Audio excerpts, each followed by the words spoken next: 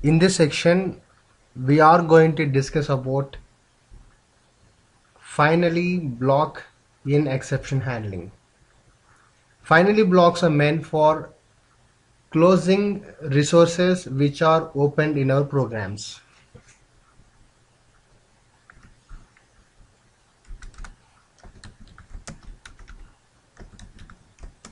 For example, you have a try catch block and a finally block like this. You have opened some resources here.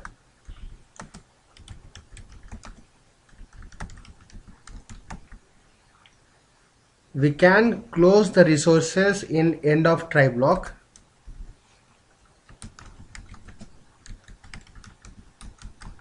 But this code is not guaranteed always.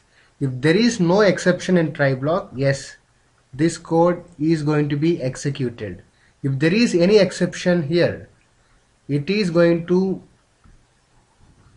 execute the code present in catch block.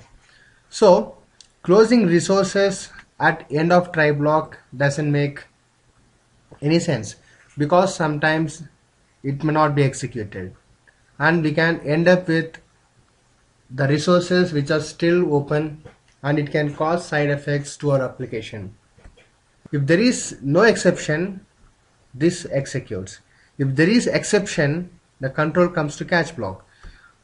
Now there is no guarantee this code is going to be executed. What we can do is we can place similar code in catch block also.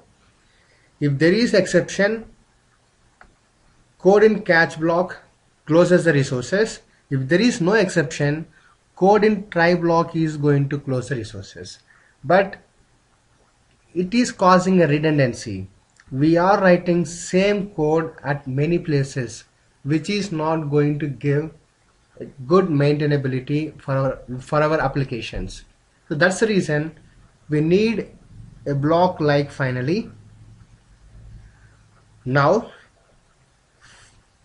finally is going to be executed always, irrespective of there is an exception or there is no exception. So we need something which is executed always to close the resources.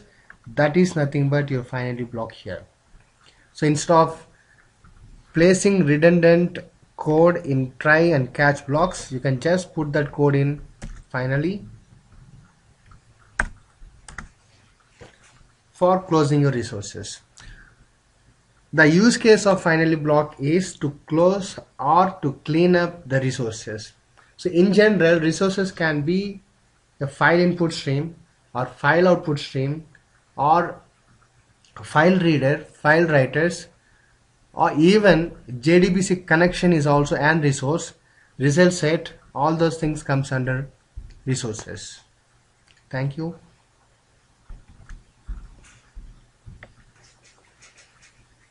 Now we are going to discuss about finally block in exception handling. We use finally blocks to clean up the resources which are opened by our programs.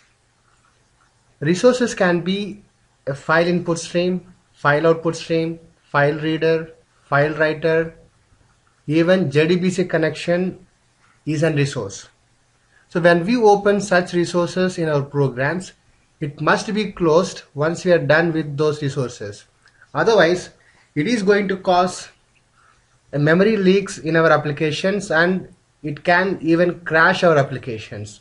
So it is recommended always to close or clean up the resources which are opened. Now, finally block.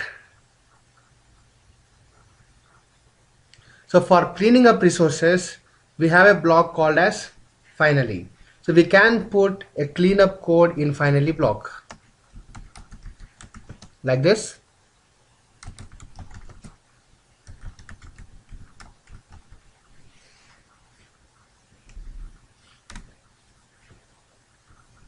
Now the question is, why can't we do the same in the end of try block? After executing all the statements in try, in the end of try block, I want to clean up the resources. The problem here is, If there is any exception in try, this code is not going to be executed. The control jumps to catch block immediately. So that is a problem if I close resources in end of try. Why can't we do the same in catch block? Again, the same problem. Catch is executed if and only if there is an exception. If there is no exception, catch is not going to be executed and your resources won't be cleaned up. That is the reason we have a block called as finally. If there is exception, still finally is executed. If there is no exception, still finally is executed. So this block is executed always, irrespective of there is an exception or there is no exception in the try block. And this is the convenient place to clean up all your resources. So that is the basic usage of a finally block in our Java programs. There is one situation when finally cannot be executed. That one situation is shutdown of your JVM.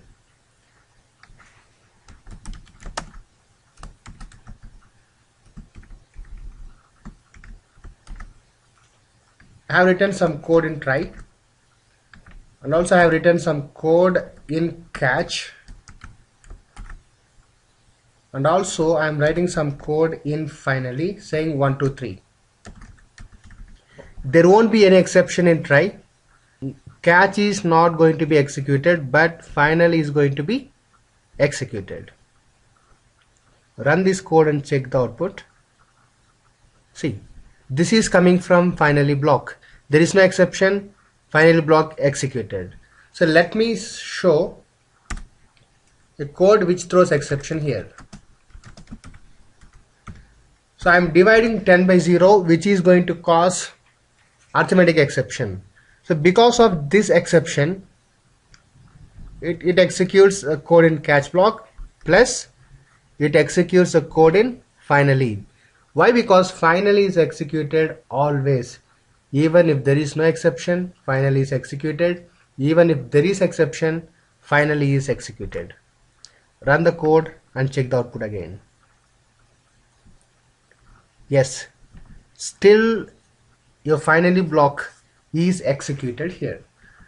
And I'm talking about there is one exceptional case where finally is not executed. That exceptional case is shutdown of JVM.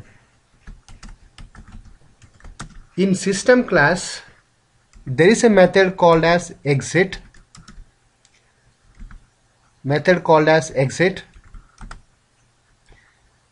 This method exit stops the JVM. If JVM is stopped, there is nothing to execute. In this case, finally is not guaranteed.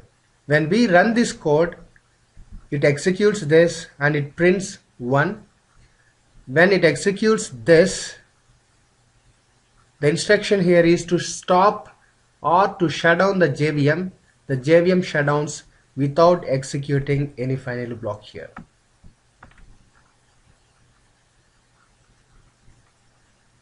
See that? So finally is not executed because the JVM itself is shut down. I hope this session helped you to understand why we need finally blocks and how finally blocks work in exception handling.